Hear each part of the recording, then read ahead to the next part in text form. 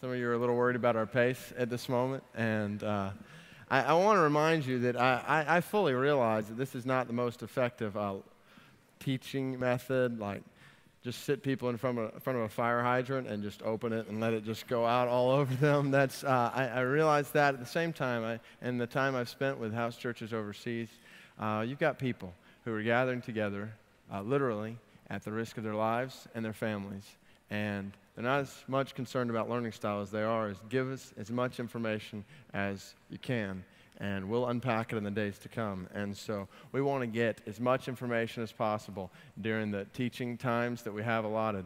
And so that's why it is just saturated with information. That's why it even feels like sometimes we're going through it just too fast to process it. That's really the goal. Remember, it goes back to this is not for our sake.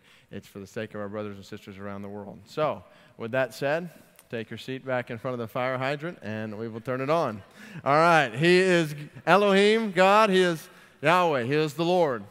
Next, He is Adonai. Now, I mentioned this. This also means He is the Lord or Master.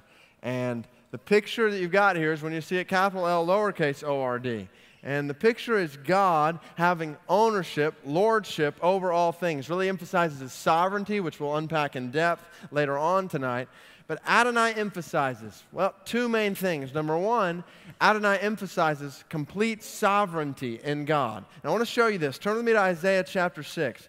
This is another one of those instances where I want to show you the difference between why this is helpful when we're studying the Bible to know these different names of God.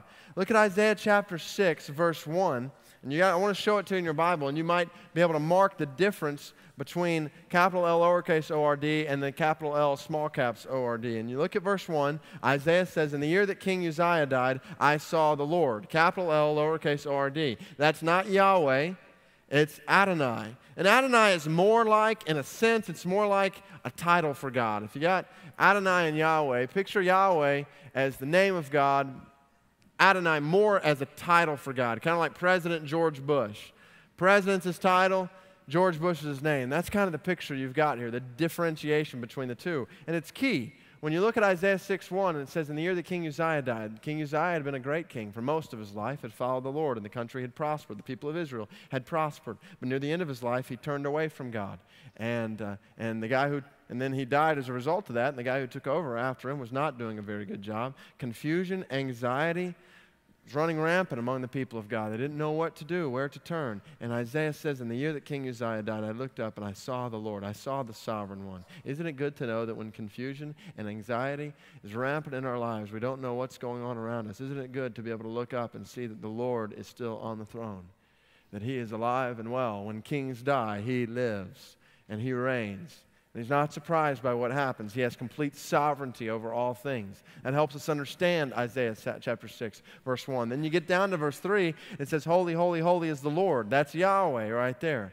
But then you get down to verse 8, and the commissioning comes in. "Then I heard the voice of the Lord," capital L lowercase o-r-d, the voice of Adonai, the Sovereign One, saying, "Whom shall I send and who will go for us?" So Adonai emphasizes complete sovereignty in God, and second, complete submission in man.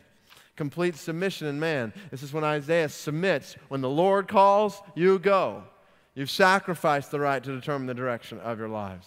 Those who worship Adonai, if He owns all things and He's sovereign over all things, that means those who worship Adonai are stewards.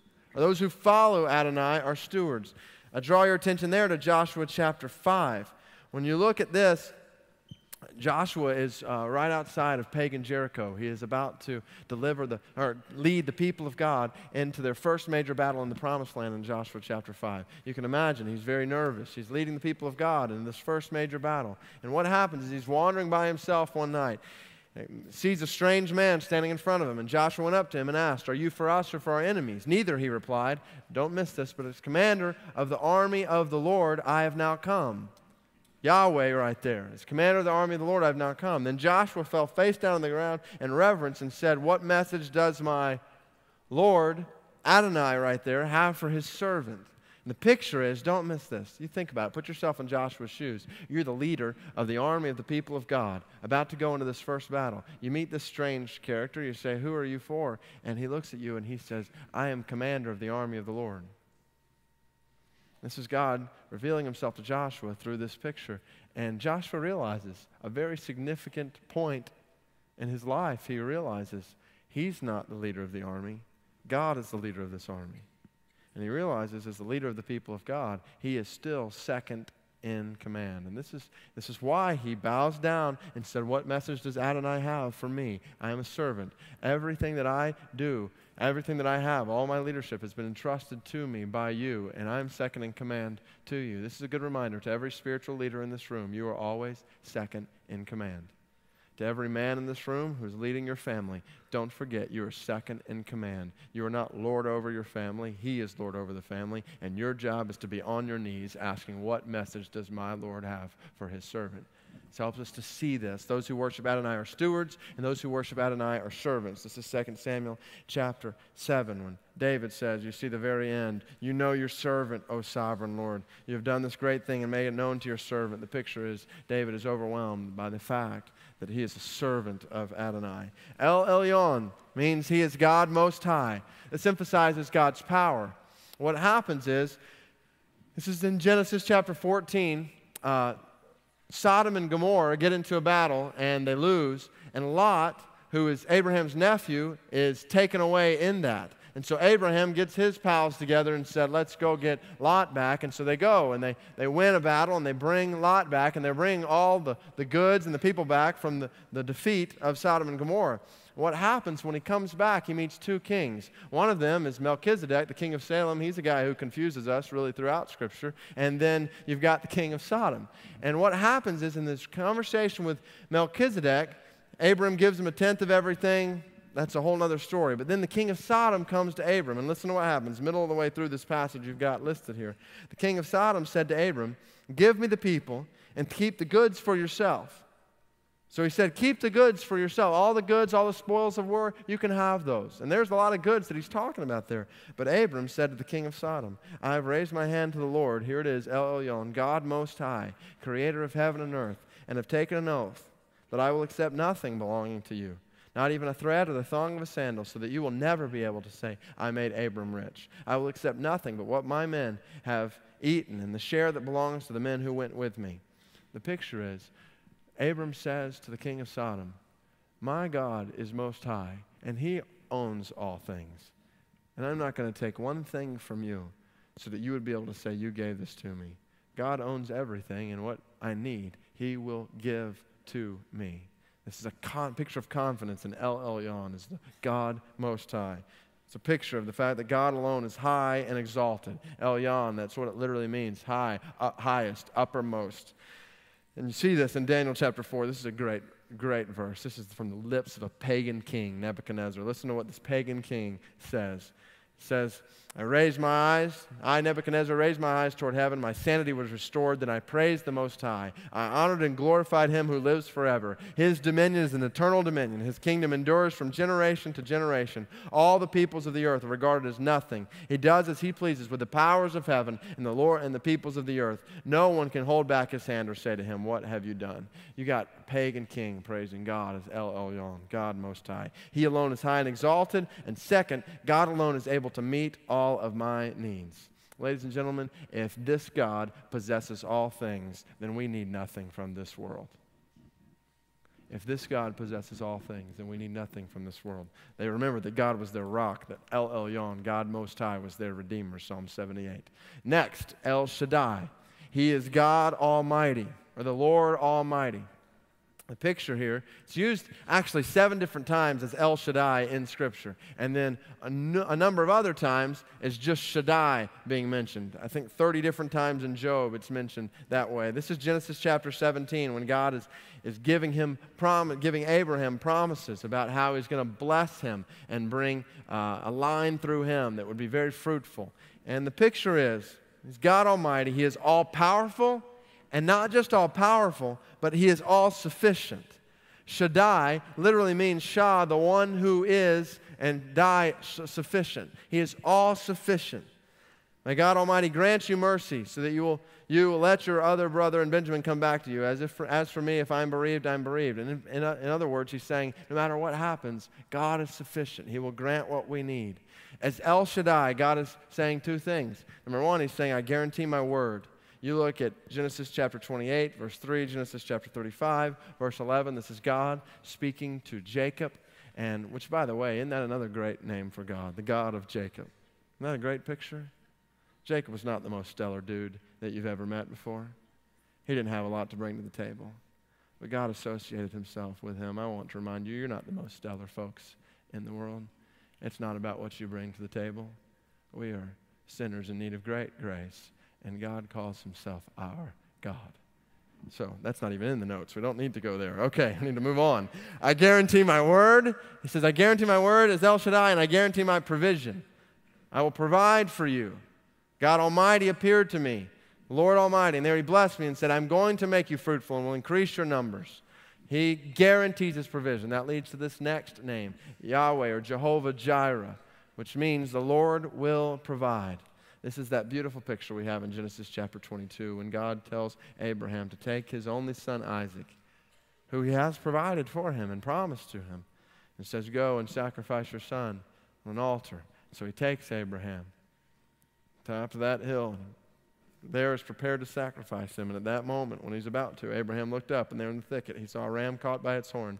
He went over and took the ram and sacrificed it as a burnt offering instead of his son. So Abraham called that place, the Lord will provide. And to this day, it is said, on the mountain of the Lord, it will be provided. This word provide, it's a beautiful word. It literally means to see before. This word for Jireh means to see. In fact, just in the Latin, provide, pro video, to see video before, pro. The picture is the God who sees everything beforehand. Now let that soak in. We will never have a need that was not already known in the mind of God. Isn't that good news? You find out you have cancer. Isn't it good to know that God saw that beforehand? You find out unexpected tragedy is hitting your life. Isn't it good to know that God sees before? When your husband or your wife or your mom or your dad doesn't come back, isn't it good to know the Lord will provide? The Lord sees before. He is Jehovah Jireh. Jehovah Sabaoth, the Lord of hosts. Hosts literally means armies or multitudes. Sometimes used to refer to angelic armies, sometimes used to refer to earthly armies. This picture in 1 Samuel chapter 1, verse 3. Just kind of keep this in mind year after year. This man, talking about Elyon, went up from his town to worship and sacrifice to the Lord of hosts at Shiloh. Almighty there, the Lord of hosts. That's the Jehovah Sabaoth. When you look at the picture in Amos there, he who forms the mountains, creates the wind, and reveals his thoughts to man, he who turns dawn to darkness and treads the high places of the Lord of the earth. The Lord God Almighty is his name. I mention that one because Jehovah Sabaoth is used most often in the prophets. And you see him listed there, how many times it's used. And there's so much significance there because the prophets is oftentimes God speaking to his people when they were in the middle of exile, God speaking to his people when they were going through difficult times, dark times, even when the Assyrians are attacking Israel, the Babylonians are taking down Judah, and their earthly armies are being destroyed. God is disciplining them, which, this is, in a sense, not comforting that God is the Lord of armies, because sometimes in the Old Testament, he is taking pagan armies and he's using them to discipline his people. But the reality is, why it's used all throughout the prophets is because he's reminding his people that he is the Lord of hosts. He is the Lord of armies and multitudes, and he has the power to deliver them. And they may be in exile, but God has the power to deliver them as they turn back to him. He's the Lord of armies, the Lord of the multitudes, and God is the Lord who conquers any opposition. Now, I want to bring you back. 1 Samuel chapter 1, verse 3 is where we saw the Lord of hosts with Elkanah going to pray. This is where it's used again in that same chapter, 1 Samuel chapter 1. In bitterness of soul, Hannah, remember the story of Hannah? Hannah wept much and prayed to the Lord.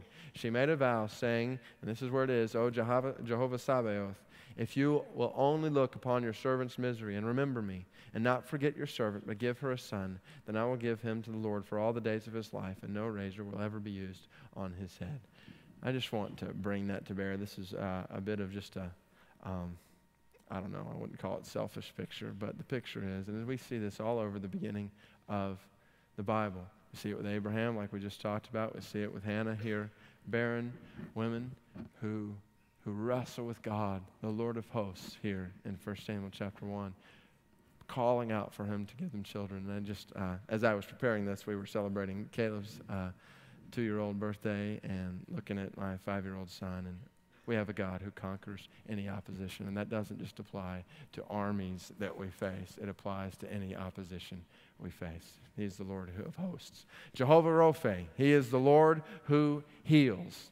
He's the Lord who heals. This is the picture in Exodus chapter 15 when God sweetens the bitter water and promises Israel that if they follow His laws, then He will protect them from the diseases that He brings on the Egyptians. He will be the Lord who heals. Look at the very end of that verse. He said, I will not bring on you any of the diseases I brought on the Egyptians, for I am the Lord who heals you.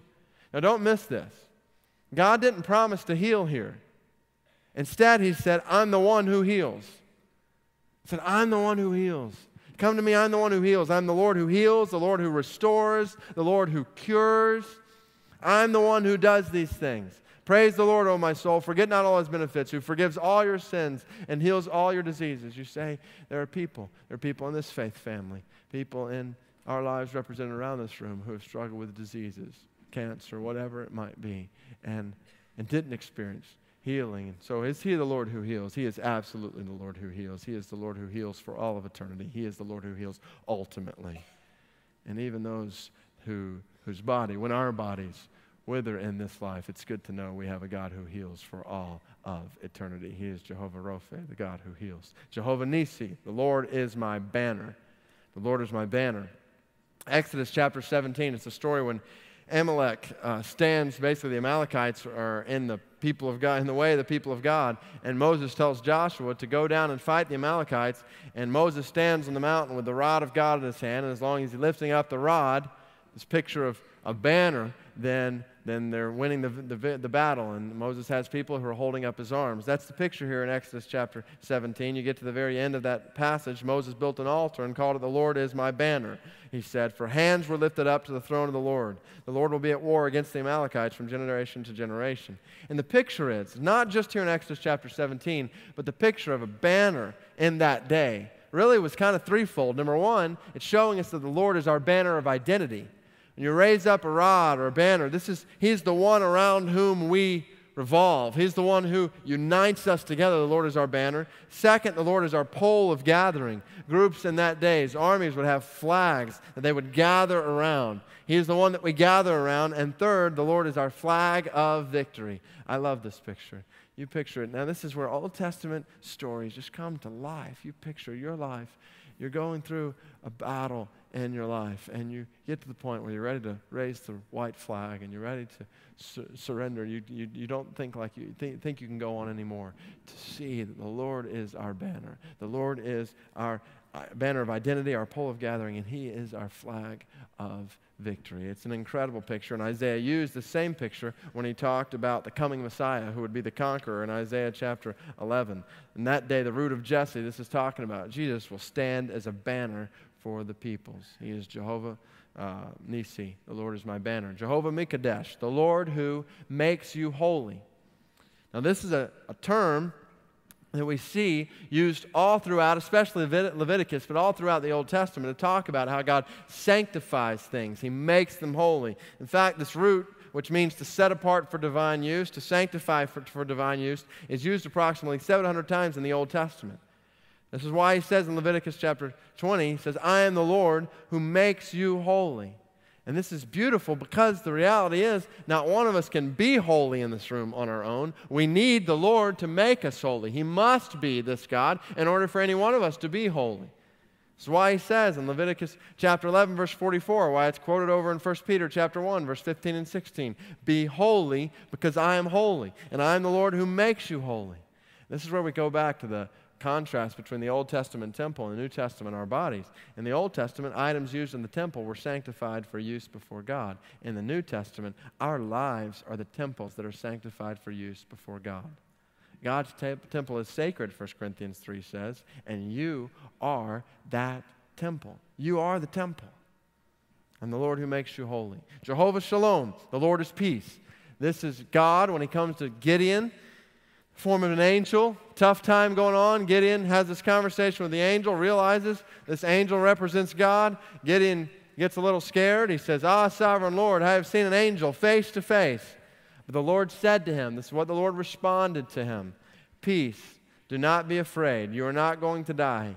So Gideon built an altar to the Lord, and there called it, "The Lord is Peace." Judges chapter 6, verse 20 through 24.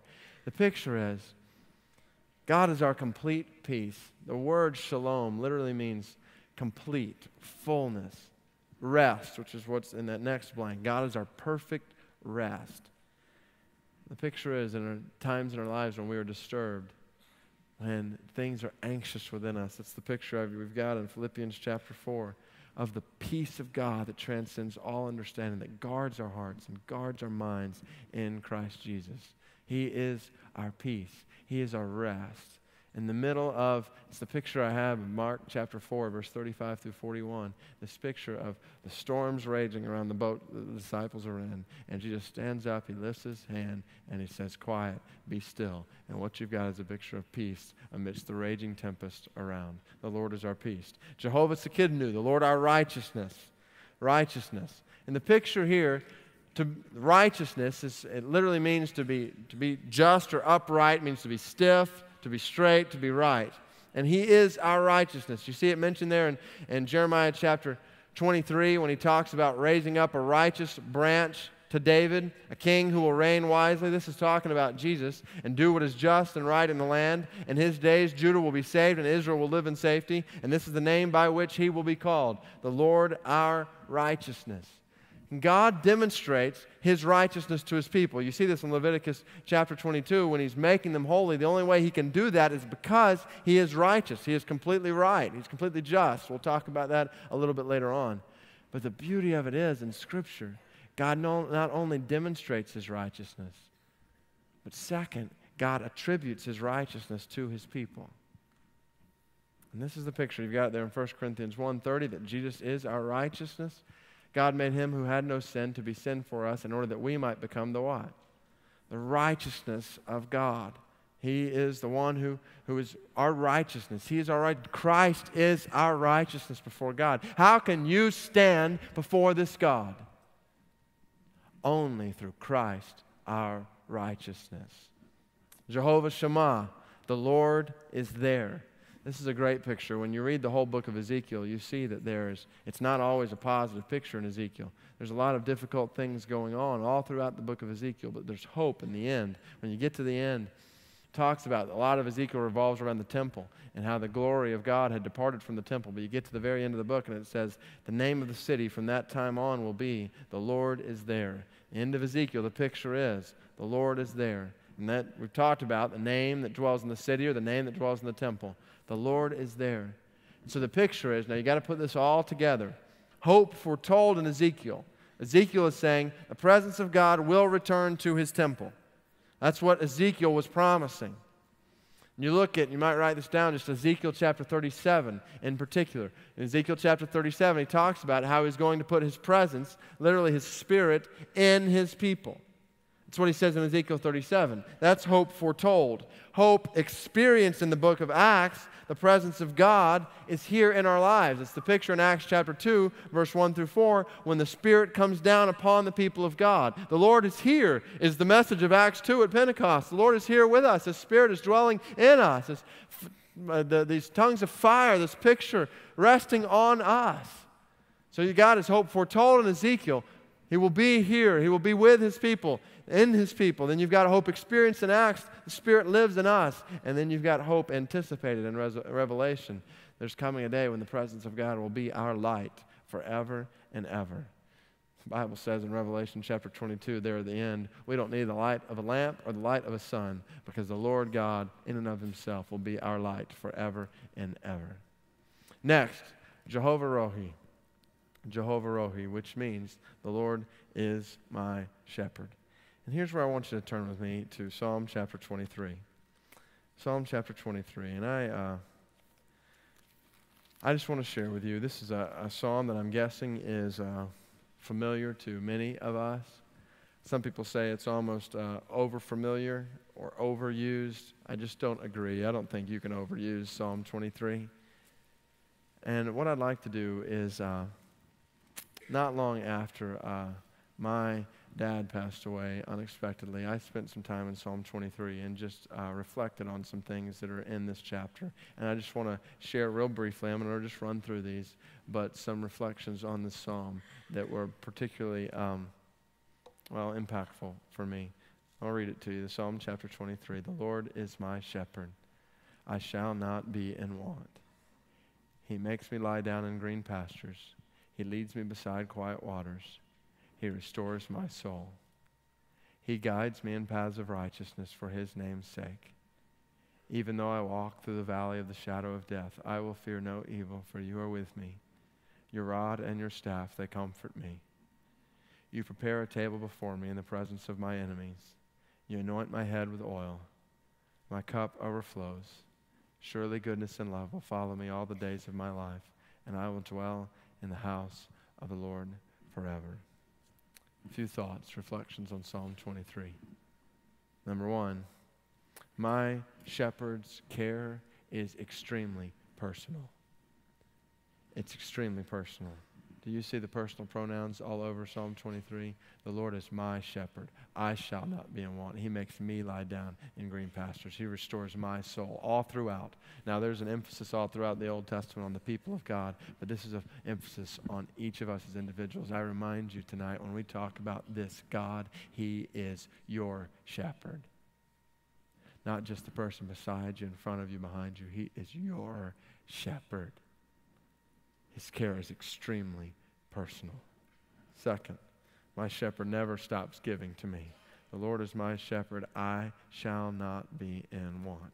Sometimes the Lord takes away. But the Lord never stops giving. He never stops giving.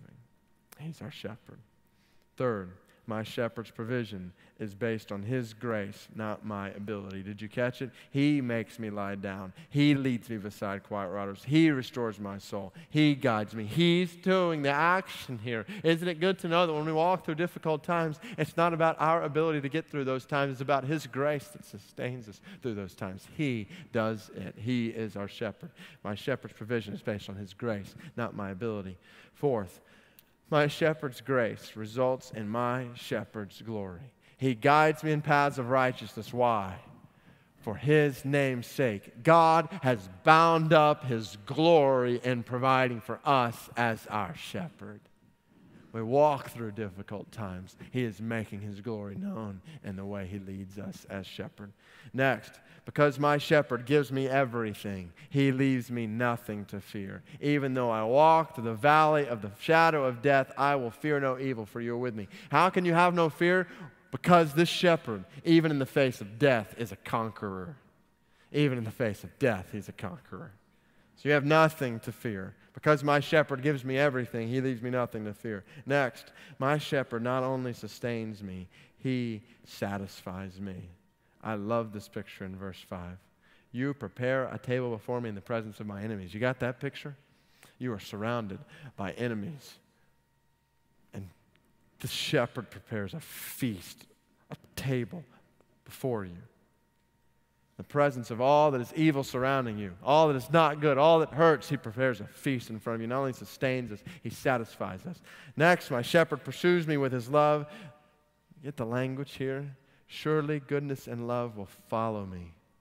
He follows after me with his love. Follow me all the days of my life.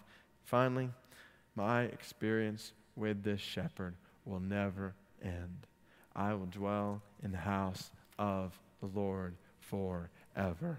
Ladies and gentlemen, you trust in this shepherd, and he will never leave you or forsake you. There is coming a day, Revelation chapter 7, when we will serve him day and night in his temple. The sun will not beat upon us, nor any scorching heat. Here's why. For the Lamb at the center of the throne will be our shepherd, and he will lead us to springs of living water, and God will wipe away every tear from our eyes. Praise God. He is our shepherd. Okay. Jehovah Rohi is our shepherd. Now we're going to get into some of the more titles for God, not as much proper nouns, proper names. We're going to go kind of fly through some of these. But Father, Picture in Psalm 89:26, you're my Father, my God, my rock, the rock, my Savior. Now here's what's really interesting. You've got to catch this. There's a contrast here. You look in the Old Testament, only 15 times in the Old Testament is God referred to directly as Father. Only 15 times. One of them's there in Psalm 89. 15 times. That's the Old Testament. You get to the Gospels. You open up the New Testament. Matthew, Mark, Luke, John. Those 4 books. 15 times in the whole corpus of the Old Testament. These 4 books, exactly 165 times, God is referred to as Father. 15 in the whole Old Testament, 165 times in the New Testament Gospels alone. And what's beautiful about it is all but one of those instances occur when Jesus is specifically teaching His disciples. So the picture is, this is a name that we call God. It's a name that is a privilege for those of us who are followers of Christ to call Him Father. The conclusion is, followers of Jesus have the unique privilege of calling God Father. I want you to think about this, and we're going to talk about these attributes of God, but just already, Elyon, God Most High, God Almighty, El Shaddai, the one who heals, the one who restores, the one who is our banner, all of these names that give us a picture of the greatness of God. And yet you and I, when we come before this God, do not have to bow our heads and say, oh God, ground of all being, and all that He is, which He is, and we should attribute all those things to Him, but we have the privilege of bowing our heads before Him and saying, Father, Dad, Abba. What an amazing truth to look to this God and call Him Father.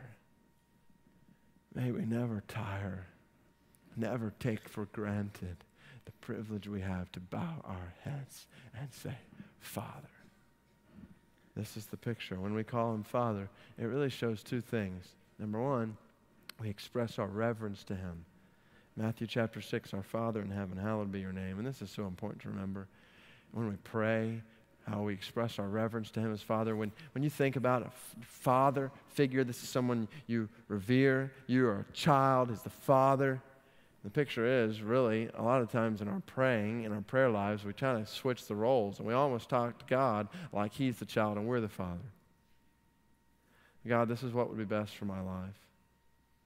This is what would be best for you to do in this particular situation, in this particular situation. We even have this idea that prayer is controlling God. Prayer is getting God to do what we want Him to do. That's not the picture of prayer that Jesus is giving us when He says, pray to your Father. To express our reverence to Him, we bow before Him and say, you are Father, I'm child. That means you know what is best for your children. We express our reverence to Him, and second, we enjoy our relationship with Him. It's reverence and relationship put together in one name for God as Father. Reverence and relationship, it's a picture of intimacy. To call God Father presupposes we have a close, intimate relationship with God.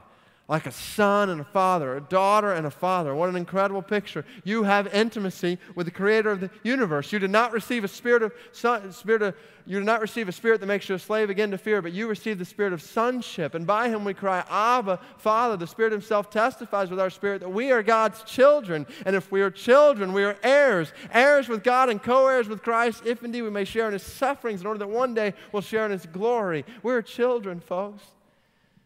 We are heirs of glory that is waiting us. If we share in His sufferings, the Bible says we will share in His glory. Continuing on, these titles, He is King. This is all over Scripture. 2,800 different times the term King is used, but not often, not always to refer to God. But He is the great King above all gods. He is the King of kings, Revelation 17 says. He is our King. He is Judge. We're going to talk later about the judgment of God, justice of God. Genesis 18 shows us this picture. Will not the judge of all the earth do right? Isaiah 41, I love this. You go back and read it, but He's judging false gods. He's telling false gods, you set forth your arguments before me. I'm the judge of all false gods. Next, He is Redeemer. To redeem is to rescue or deliver someone or something by paying a price. This is the beauty of Job 19. in the middle. This is one of the beautiful passages in Job when he's going through the suffering that he's experiencing. And he says, I know that my Redeemer lives. In the end, I will stand upon the earth, and after my skin has been destroyed, yet in my flesh I will see God. I myself will see him with my own eyes, I and not another. How my heart yearns within me. What a passage. I know that my Redeemer lives. He is potter. O Lord, you are our Father. We are the clay. You are the potter. We are all the work of your hand. He is the light. He is not the light. He is light. 1 John 1:5, God is light. In him there is no darkness at all. He is the rock. He is the rock. His works are perfect, and all his ways are just. A faithful God who does no wrong. Just and upright is he. He is our fortress. We started with this in Psalm 46. Lord Almighty is with us. The God of Jacob is our fortress. He is our shield. He's our shield, Psalm chapter 3, and he is a consuming fire. This is the picture that you have in Exodus when God reveals himself on Mount Sinai. Come to Hebrews chapter 12. We come before him with reverence and awe because our God is a consuming fire. I know that doesn't even begin to exhaust the names of God. We didn't even get into the names of Jesus. That's got to be another secret church. I mean, Jesus is the Alpha and the Omega. He is the beginning and the end. He's the first and the last. He is the final amen. Jesus is the bread of life. He is Christ, our Creator, our Deliverer, everlasting Father. He is God. He is Good Shepherd. He is the great shepherd. He is the great high priest. He is the Holy One. He is the image of the invisible God. He is the great I am. He is the judge of the living and the dead. He is King of kings and Lord of lords. He is majestic and mighty, and no one compares to him. He is the power of God. He is the resurrection and the life. He is the supreme sacrifice. He is the way, the truth, and life. He is the very Word of God made flesh. Jesus is all of these things. And we cannot reduce him to a poor, puny Savior who is just begging for you to accept him. He is infinitely worthy of all glory in all the universe. And he does not need you to accept him. You and I desperately need him. We need him for every breath we breathe. The only way our heart is beating in this room tonight is because Jesus is giving it rhythm at this very moment. God, restore the glory of the name of Jesus Christ in your church today. His name is good. His name is great. His name is worthy. God, make us a people who have deep reverence, deep fear for the name of God. Okay, let's move on. Here we go. Attributes of God. Attributes of God. Now, what do you mean when you talk about attributes? Well, I want you to think about attributes in a variety of different ways. First of all of God's attributes are personal, meaning they describe who God is. They're personal. They describe who God is. We're not talking about what God does here. We'll get to that in a second, how that relates. We're talking about the essence of who God is, his essential nature. And what's key is, I just want to say this to the side. This isn't in your notes, but we need to realize when we talk about different attributes of God, I think we're going to look at 14 different attributes of God. And I'm not even saying that these are the only 14 attributes, but they're the ones we're going to talk about. But I don't want you to picture this as 14 different pieces to the pie. We have this tendency to think about God as his love over here and his mercy over here and his justice over here. That's not true. God is, in his very essence, he is love. Not just part of God is love. All of God is love. All of God is mercy. All of God is justice. All of God is wrath. All of God is omnipotence. These are not just different pieces to a pie you put together. They are all, the beauty of the attributes of God is found in their unity. It's in 1 John, when in the beginning, just like we saw a second ago, it says God is light. In the end of 1 John, it says God is love. And sometimes we have this tendency to think, well, at this point in history, God was love, but in this point in history, God was wrath. Old Testament, we see God as wrath. New Testament, we see God as love. That's not true.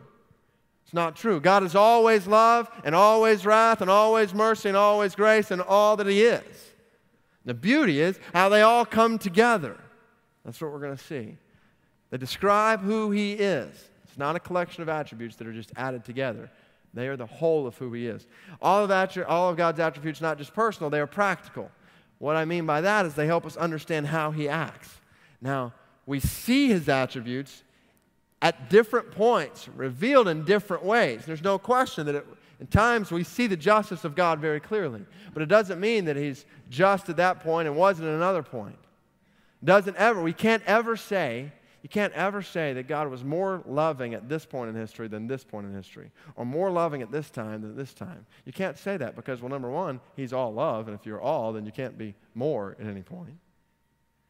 That was kind of deep for 8:15, but anyway, you got what I'm saying there. And the second reason you can't say God is more loving at this point than He was at this point is because of this next thing, because all of God's attributes are perfect. To say that He's more loving at another point than this particular point over here implies that He wasn't perfectly loving all the time, and He is. Your Heavenly Father is perfect. All of His attributes are perfect. He is perfectly loving, perfectly gracious, perfectly just. Personal, they describe who He is. Practical, they help us understand how He acts, and they're perfect. All of God's attributes are excellent, perfect, complete in every way. All of God's attributes are permanent. He doesn't gain attributes. He doesn't lose attributes. He is holy. He was holy. He has always been holy. He always will be holy. He has always been loving. He is loving. He will always be loving. His attributes are permanent, intrinsic, unchangeable qualities, which we'll talk about more. All of God's attributes are praiseworthy.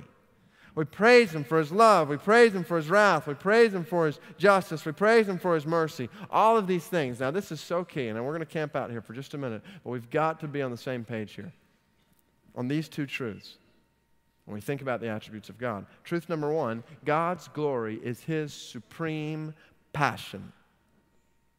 God's glory is His supreme passion. Isaiah 43, He says, I've created you for my glory. A few chapters later, when He's talking about what He's doing among His people, He says, I do this for my own sake. For my own sake I do this. How can I let myself be defamed? I will not yield my glory to another. We could go from cover to cover in Scripture and show from Genesis to Revelation, God is orchestrating all of history to put His glory on display. God's supreme passion is His glory. Now, we don't think like this. We think, if I were to ask you the question, why does God love you? We would think, well, because I'm lovable. And it's not what Scripture teaches. You say, what do you mean? God loves you for His glory. God loves you for His glory. Why did Jesus die on a cross? Well, for my sins. Pay the price for my sins. Well, yes, in part, no question. But not ultimately. What did Jesus say in John 12 as He was preparing to go to the cross? He said, Father, glorify your name. Romans chapter 3, verse 21 through 26. He did this to demonstrate His justice, to demonstrate the character of God. He went to the cross. He went there for His glory. God lives, God works to exalt Himself. God is a radically God-centered God. Now that's a little later. That's thick. God is radically God-centered. You say, well, what do you mean? That almost sounds kind of selfish, that God lives to exalt Himself. Well, let's ask a follow-up question. Who else would you have Him exalt? At the very moment God exalts anyone or anything else, He is no longer what? God. God alone has the right to exalt Himself. And all throughout Scripture, He is showing that right. His supreme passion is His glory. We don't think like this. We don't grow up in Sunday school writing on our pictures that we draw. We write, God loves me. We don't write, God loves Himself and send that home. But the picture is, God is exalting Himself. Now you say, well, what does this mean for us then? The beauty of it is, God's glory is His supreme passion. Second truth, God's glory is our supreme satisfaction. Think about it this way. If God is perfectly, infinitely loving, and all that is love is summed up in God, then what is the greatest way He could show love to you or me? By giving us what? himself, enjoyment in himself, glory in himself, knowledge of himself. This is our supreme satisfaction, knowing his glory. The beauty of it is our satisfaction is found in fulfilling the purpose of God, glorifying his name. This is where they come together. And this is so key. When we're going to talk about these attributes, we need to realize that this is the picture here. Because when we think about God's love and God's wisdom, maybe, we think about things that happen in our lives. When tragedy hits and hurtful things happen in our lives, and we begin to point the finger at the love of God. You don't love. You're not wise. Look at what you let happen. And we start questioning the attributes of God because our happy world has been turned upside down. The picture is God is not revolving this universe around our happy worlds. Now, this is difficult. It's thick, and we're going to talk about God and evil later on. But the picture we have in Scripture is the ultimate end of all things is the glory of God. And the beauty of it is that involves the satisfaction of his people. And that, when we understand this, we will see God's love truly. And we will see God's love in all of its beauty and an incomprehensible beauty. So just hold on to that. It's very important. This is why the psalmist can say, one thing I ask of the Lord, this one thing I seek, that I may dwell in the house of the Lord all the days of my life, to gaze upon the beauty of the Lord and to seek him in his temple. He knows his satisfaction is found in seeing the glory of God. Psalm 84, how lovely is your dwelling place, O Lord Almighty. My soul yearns, even faints for the courts of the Lord. My heart, my flesh cry out for the living God. Even the sparrow has found a home, and the swallow a nest for herself, where she may have her young. A place near your altar, O Lord Almighty, my King and my God. Blessed are those who dwell in your house. They are ever praising you. This is the beauty. This is not, don't read Psalm 84 and think, this means I need to be excited about going to church. Just stop going to church. So did he just say stop going to church? Yes, you are the church. It's not Old Testament religion. We don't have to go to a place to encounter the glory of God. You and I have the privilege of experiencing the satisfaction of God's glory on a daily basis. So let our souls yearn, even faint, to experience his glory, moment by moment, day by day. And yes, go, gather together with other believers and give him the glory that he is due. But experience his glory as your supreme satisfaction on a daily basis and spurn everything in this world that would keep you from experiencing his glory. This is a way to live a God-centered life. And this is the way to supreme satisfaction. Okay, here we go. Moving on. Attributes of God. His greatness and his goodness. That's how we're going to split them up. Some people split up the attributes of God into different things. Communicable attributes and incommunicable attributes, which means communicable attributes are attributes that he shares with us. Incommunicable attributes are attributes that he doesn't share with us. I'm going to take greatness and goodness and kind of use those as two categories, 7 in each. Tozer said, the essence of idolatry is the entertainment of thoughts about God that are unworthy of him. That's a strong statement. Are our thoughts unworthy of him? That is idolatry, he says. Greatness of God is independence, his spirituality, his eternity, his omnipotence, his omnipresence, his omniscience, and his immutability. Let's start with independence. When we talk about the independence of God, we're talking about how God is both self-existent and self-sufficient. Self-existent and self-sufficient. We'll take those one by one. First, the self-existence of God. Does God exist? That's a valid question for our topic of discussion tonight.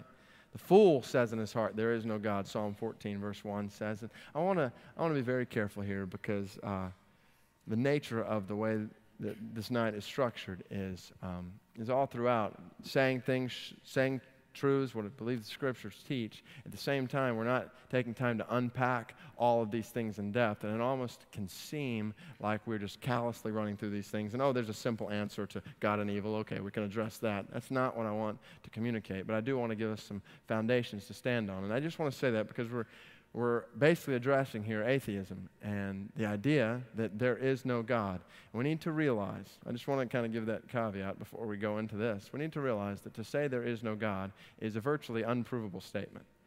People say, well, the burden of proof is on the theists, those who believe in God, to prove that God exists. On the contrary, the burden of proof lies on the atheist. To say there is no God, to say that something is not there, someone or something is not there, that means you have to have searched out all possibilities that it might be there. If I'm going to say someone is not in this room, then I've got to search this entire room to see if that person is here.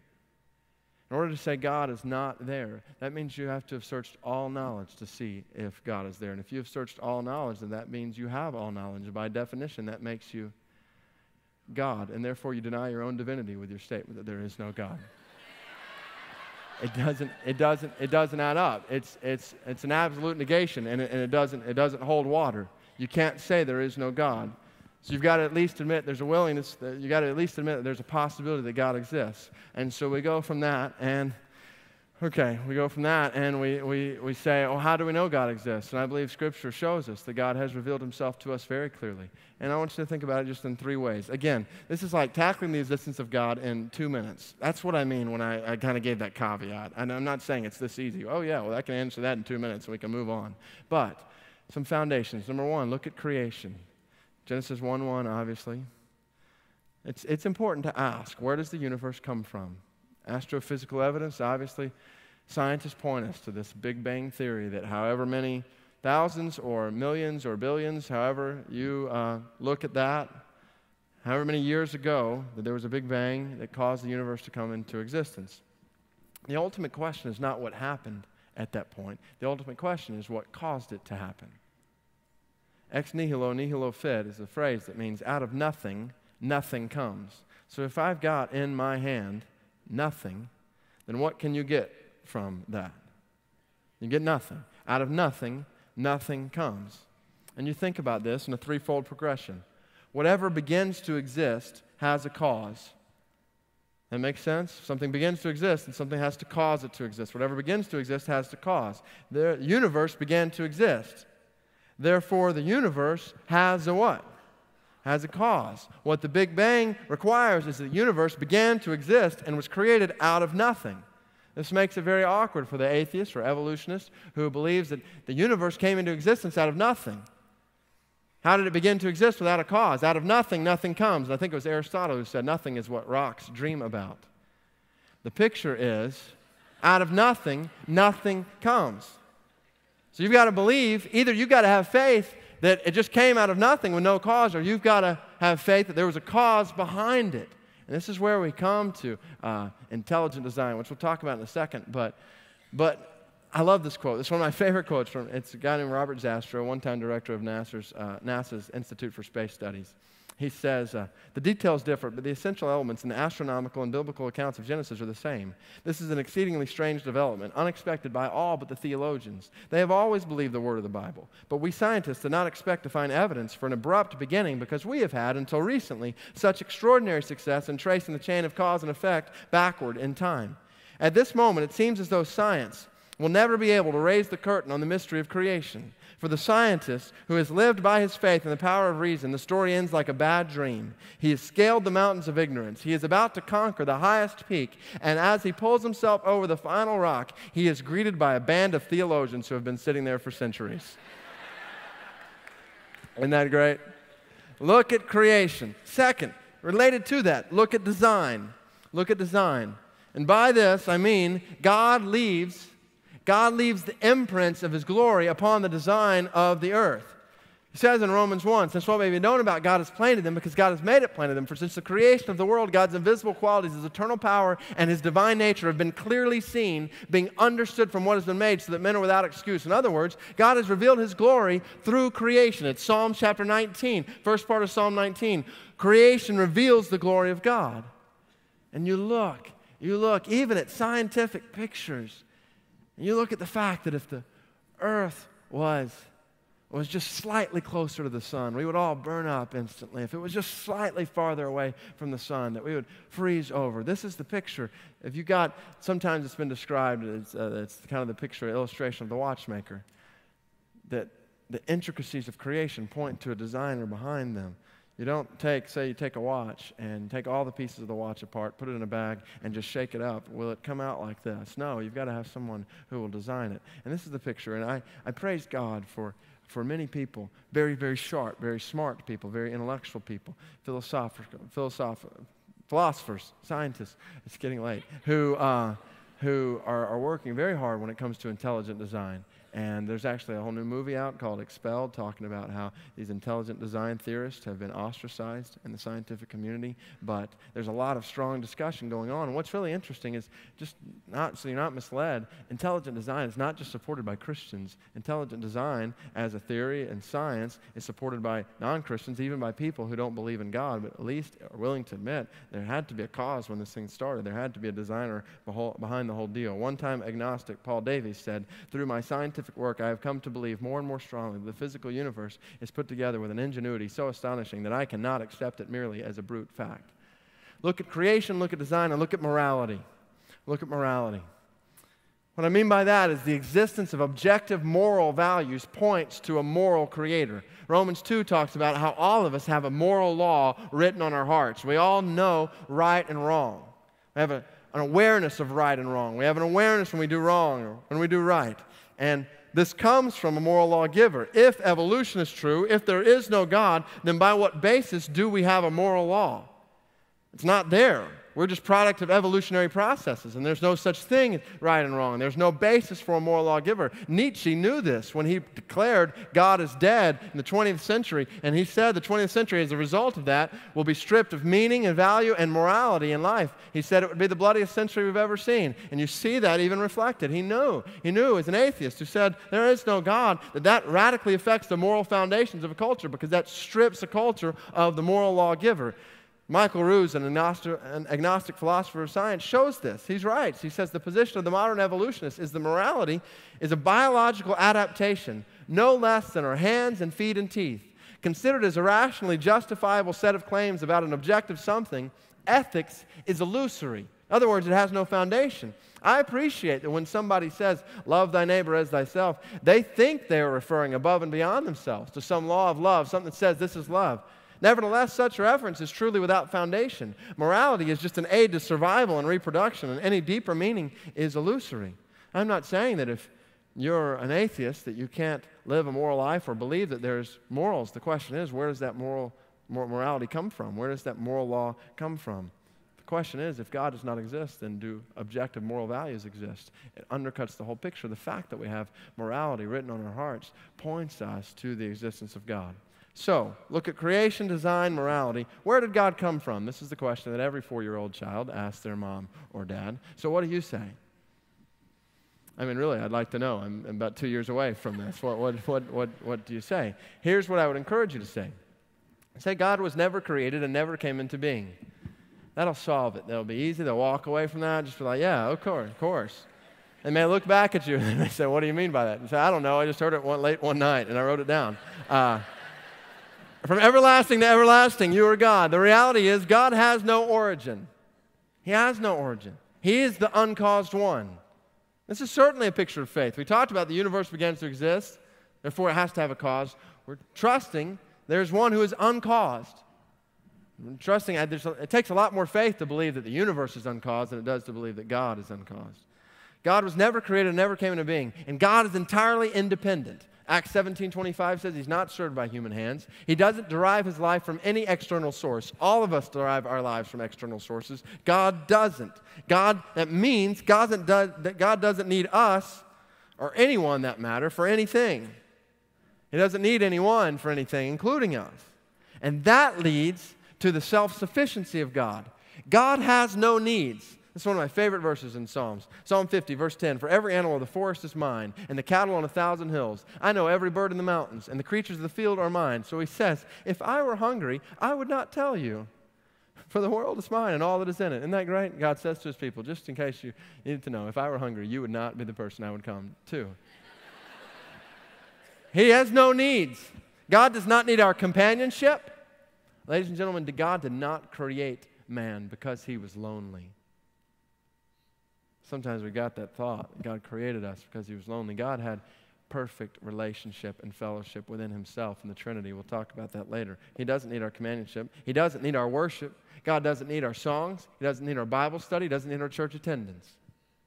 He doesn't need your worship. At this moment, he is surrounded by innumerable creatures who are singing his praises and doing his bidding at every single moment. He doesn't need our worship. Tozer said, "We're all human beings suddenly to become blind. Still the sun would shine by day and the stars by night, for these owe nothing to the millions who benefit from their light. So were every man on earth to become an atheist, it could not affect God in any way. He is what he is in himself without regard to any other. To believe in him adds nothing to his perfections. To doubt him takes nothing away." He doesn't need our companionship. He doesn't need our worship. He doesn't need our discipleship. We talk about making disciples all the time here at Brook Hills. He doesn't need us. He doesn't need us to do that. Bill Bright, he is probably one of a few men, a handful of men, who have had more effect on the cause of Christ in the world in the 20th century than anyone else, and he passed away. He said this soon before he did pass away. He said, "Who is Bill Bright? I'm a little nobody among 6 billion nobodies. God has given me several things I think he's wanted me to do, and yet there doesn't seem to be any assurance time will allow me to finish some of these. He doesn't need Bill Bright any more than he needs a twig on a tree. He created us in his image, and he loves us, and he esteems us. And we are of worth to him, but he can raise up sticks and stones to worship him. So it's not as though my departure is going to leave a big hole." He doesn't need our discipleship. The question is, does this make us meaningless? If God doesn't need us, where's our meaning? And we find our meaning in life oftentimes in being needed. I'm needed by my kids. I'm needed by my wife. I'm needed as a pastor in this role. Find our life, and if we are not needed by God, then that make our life meaningless? Our meaning in life, though, is not found in God's need for us. Our meaning in life is found in our need for God. Ladies and gentlemen, this is the exact opposite of self-esteem doctrine that dominates pop psychology in our culture today. That says meaning is found in you finding significance. That's not what Scripture teaches. What Scripture teaches, search for significance, is that God is infinitely significant, and our significance is found in embracing his infinite significance. Our meaning is found in embracing Christ as the one who is infinitely significant. And the beauty of it is, this is why he must be the center of our lives. The beauty of it is, when you think about his love, this is ultimate love. God is not compelled by some need to love us. There's not a need in him that compels him to love us. God chooses to love us with a totally, completely unselfish love. This next blank we'll skip, come back to in just a second. The truth is, God needs no one, yet he works through anyone. And this is the beauty here. God exists for himself. We exist for God. You've got a quote here from Tozer. And I hesitate to even share this because it's something I am ashamed of, but it gives you a little context. I remember when I read this quote, I remember I was sitting in an unreached village in Asia. We were hiking into these villages and taking the gospel, basically smuggling materials, gospel materials, into people's villages who had never heard the name of Christ, hiking in and out, and tough places to get to, hard work. And I remember the thought crossed my mind. I began to think that God must be glad to have me on his team. And I read these words. Almighty God, just because he is almighty, needs no support.